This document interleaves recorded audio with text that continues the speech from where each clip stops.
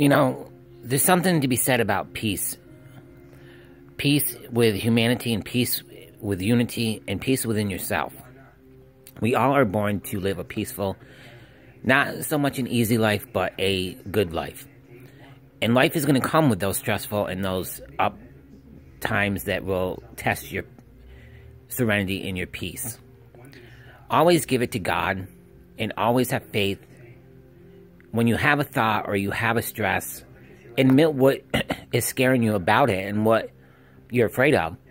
And once you say it out loud, then it's not in your head and it doesn't have time to fester.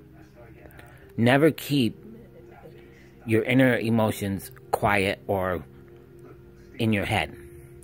Get them out, talk to somebody,